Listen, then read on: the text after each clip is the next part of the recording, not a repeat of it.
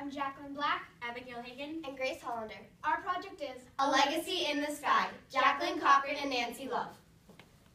Ladies and gentlemen, welcome to the 1938 Bendix Transcontinental Air Race from Los Angeles to Cleveland, the world's fastest, most dangerous air race. If you remember, Amelia Earhart competed in 1935, taking 5th place. It looks like women think they can race as well as men, with Nancy Love taking 2nd in last year's competition. Well, we all know that it's a man's place in the cockpit, and I'm sure that this year will be no different. I hear a plane coming our way now. It's Jackie Cochran and her silver P-35 winning the race at a blistering 250 miles per hour. Ladies and gentlemen, these women know how to race planes. Why, if it isn't the ever-so-famous Nancy Love. I've just been dying to meet you.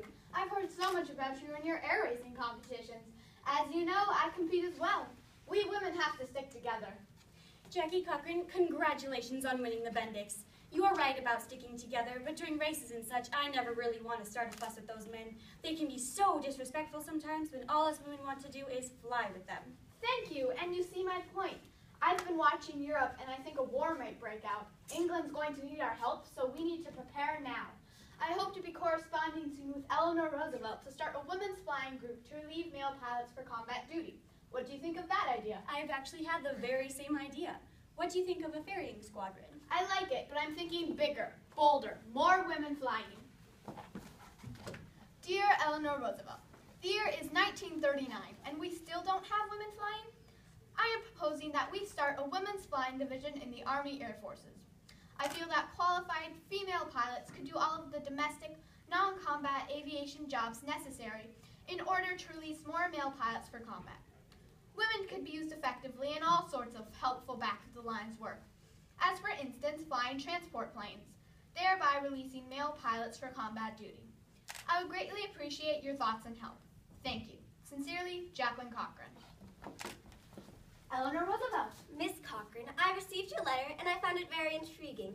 I understand that you propose to start a women's flying division in the U.S. Army Air Forces. I will take it into consideration, but in the meantime, on the advice of Lieutenant Colonel Olds, may I ask you to research how many women pilots there are in the United States and their interest in flying for the country?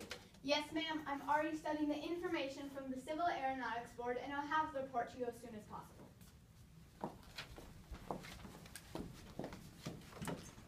Dear Colonel Olds, May 1940. I am proposing the use of women pilots in the military. I've been able to find 49 qualified women pilots I can rate as excellent material. I am really looking forward to hearing your thoughts and help. Sincerely, Nancy Harkness Love. Why, that was fast. Now what did he say? Dear Nancy, I received your letter about women pilots in the military.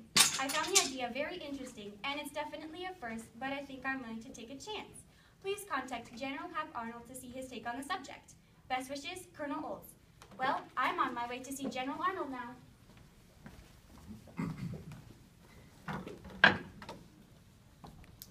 Hello, General. Nancy, was there something you wanted to speak to me about? Yes, I suggested the idea of women pilots in the military to Lieutenant Colonel Olds, and he's willing to try it, but wanted your consent first before going forward with it. Nancy, the use of women pilots serves no military purpose to this country, which has adequate manpower at this time. Women pilots in the military. What were you thinking? You are dismissed. I really thought you'd feel differently about this, sir. Representative. Yesterday, December 7th, 1941, a date which will live in infamy. The United States of America was suddenly and deliberately attacked by naval and air forces of the Empire of Japan.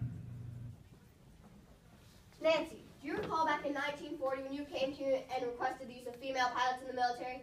Well, the attack on Pearl Harbor has shaken everybody up quite a bit and have had a change of mind. Get those women organized, and you shall become the leader of the WAFs, the Women's Auxiliary Ferrying Squadron. September 1942, the training shall begin. Thank you, sir. We will not let you down. Nancy Love announced leader of the WAFs? No, this can't be right. I have to talk to General Arnold this instant.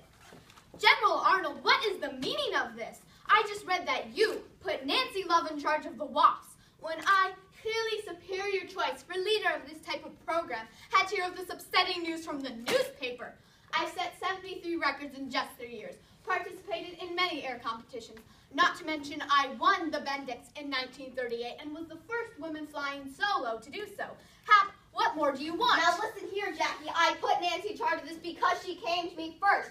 She already had 49 excellent woman pilots willing to participate in this program. And what about all my work with Eleanor Roosevelt? I went to her first in 1939, and I really have been progressing forward. Yes, Nancy is a marvelous flyer, but sir, isn't there some way I can be a part of this as well? I suppose we can try and get something up and running, but let's face reality for a minute. 2 groups of women flying in the military. Congress is never going to allow this. They hardly passed the idea for 1 group. Oh, don't you worry, Hap. Just leave that to me. Oh, Jackie, the WASP program is just coming along swell. The girls are learning navigation, meteorology, radio, Morse code, and so much more. But oh, how I wish you were commanding with me. Well, Nancy, I just might be. We can work together and win this war. You with your WAFs and I with my WFTDs, Women's Flying Training Detachment that Hap just appointed me head of. We'll come together and form the WASP, the Women Air Force Service Pilots, and we'll show those men just who they're dealing with. Well, let's get those women training then. I'm a flying wrecker, risking my neck and a hell of a pilot too. I'm a hell of a hell of a hell of a hell of a hell of a pilot too. Like all the jolly good fighters, the carefully treat me mean. I'm a flying wrecker, risking my neck for the good old 318. Hello, Senator. Here are the reports you have requested on the WASP. They have done a fantastic job in these past 2 years, and I think that we should commission the WASP and bring them into the military.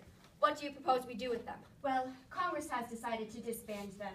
There is no need for women in the Air Force now that we are winning the war. Hello and welcome to the 67th anniversary of the start of the WASP on this beautiful 5th of August, 2010. Back in 1942, some 25,000 women applied to join the WASP. Only 1,830 of them were accepted and took the oath. 1,074 of these women actually passed the training and earned their wings. And sadly, 38 of these courageous women died while flying. We are here today to honor and remember these women who fought for equality, to show the boys that we can fly just as well as they can. Now, let me introduce myself. I am Sally Ride, and on June 18, 1983, I became the first U.S. woman in space. Now, if it wasn't for the leadership of Jacqueline Cochran, Nancy Love, and the legacy of the WASP, I would have never achieved my dream.